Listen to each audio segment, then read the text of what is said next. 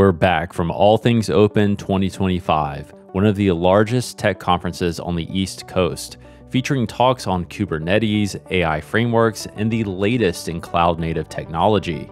Held in Raleigh, North Carolina, this is year 13 with the biggest turnout yet. The conference was packed full of speakers and vendors, all showing off their latest open source solutions. So what were we doing there? Come with us to find out. For this year's show, we joined on as a media sponsor, and it was super exciting to see our logo amidst big hitters like the Free Software Foundation. We teamed up with NetActuate, a global edge infrastructure provider, to create an exhibit to showcase both of our brands.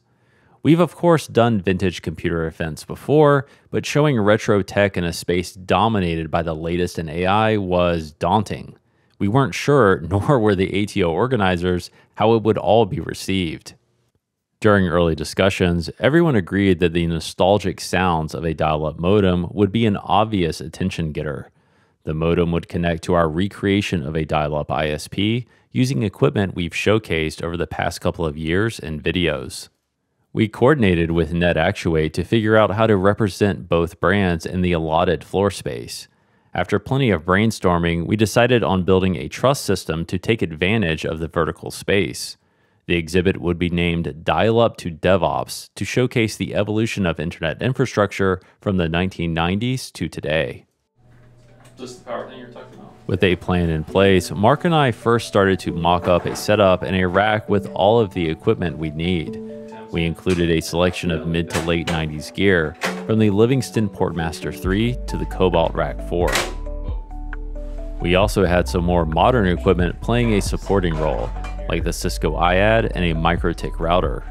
On the user side, we opted for our Dell Dimension XPS D300 with a Pentium 2 processor from 1998. That looks pretty cool. I like it. Along with a US Robotics Courier V.Everything 56K modem. With everything hopefully working, we packed up and headed into the unknown.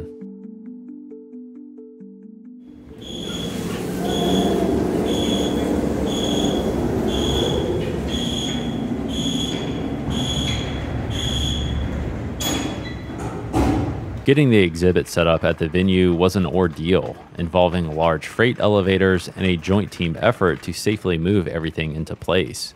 Power was supplied from this 3-phase breakout cable, as well as an Ethernet drop for our internet connectivity.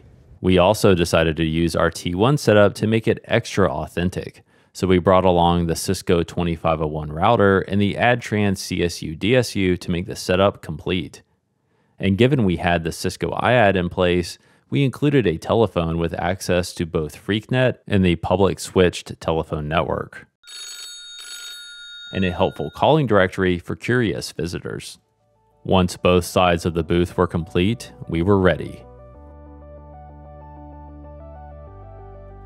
Day one started quiet without much activity, but then someone heard the modem and things escalated quickly. The exhibit turned out to be a huge success. The Courier speaker blaring the modem handshake would literally stop people in their tracks, and we had hundreds of visitors over the 2 days. For some college students, this was their first time ever using or even hearing a dial-up modem. You hear the modem? So this is a dial-up modem, and so it's connected. Yep. Older attendees, on the other hand, had mixed reactions. Some fondly remembered their first internet connection, while others visibly winced, clearly reliving the agony of slow and inconsistent modem connections. The event was a whirlwind, and we ended up with nearly 90 successful dial-ins over the course of the 2-day event. So mission accomplished, and thank you to NetActuate as well as All Things Open, and of course everyone who stopped by the booth to share their memories of the dial-up era.